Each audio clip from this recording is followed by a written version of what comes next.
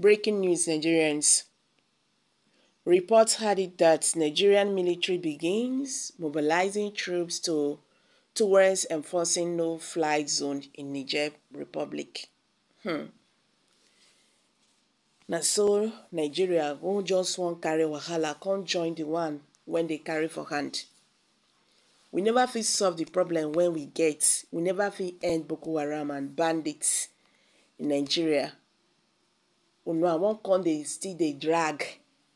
Another one can't join the one where una carry. How can someone carry an elephant on the head and you use your leg they pick cricket? It don't make sense now. At this time, you don't need anybody to even advise you. The way the whole thing be. Make all the countries defend themselves now. Why Nigeria won't carry our soldiers so they want to go kill them for them? They won't carry our leaders, our soldiers come still go kill for them. I don't just understand. I don't understand. This is like creating more problems to your already made problem you have. It's not going to be funny. In what looks like a response to the resolution of ECOWAS head of state, the Nigerian military has started mobilizing its troops for the enforcement of the no-fly zone imposed in Niger Republic. These directives was contained in a leaked memo by the Defense Headquarters and exclusively sent by CKN News. The memo dated 1st August 2023 with fine number DHQ/13/0PS/201/26 and signed by Major General ordered the three armed forces to mobilize its troops to Sokoto State towards enforcing the directive. To this end, Nigerian Army, according to the memo, is to provide 2 times BN, Nigerian Navy, 1 times OBS, COY, and Nigerian Air Force 1 times REGT, COY. Nigeria's President Bola Tinubu and the ECOWAS heads of state have given the Nigerian junta 1 week to restate the Niger junta 1 week to restate the altered president of face military action. And Nigerians have this to say.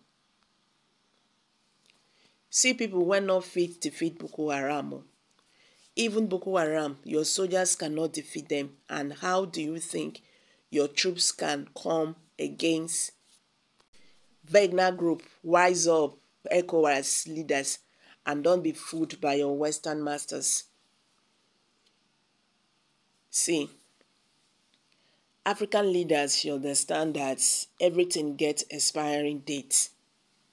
Everything you are doing in life, you get expiring date too. And that is exactly what is going on. People do not want to be pushed again. Because if you listen to the reasons why these people are taking over the country, you go even talk, say, I bet, make una go on. No. You understand? Talking about fighting insecurity, they say several times. And all these things too, they happen for Nigeria. Nigerian soldiers, they don't cry out so many times on social media. You go see this one, they talk. We don't already reach where these terrorists are. And we have to take command. We have to take instruction from the leaders before we could fire them. So those who give them order will not tell them no, leave them. They have to come back again. See, the soldiers are frustrated. And you see, before you see, they will ambush them. How did they tell they get all this information? No one knows. So what those military coup plotters in Niger Republic said, that anytime they want to end these terrorists, they will call the president will ask them, let's conference. then the France government will say leave them. You understand? So what is the need? You are spending money for insecurity. And when you get to, get rid of these people, you will say you should leave them. You will start all over again. And these people are killing innocent people. It don't make sense. Are we even talking about corruption and all that? They have to repent. So. Not be say they just carry this matter for head and all that. They just have to repent. Because very soon, it will get to all their turns. That is it. They have to repent now. I bet make I drop am for here, my people.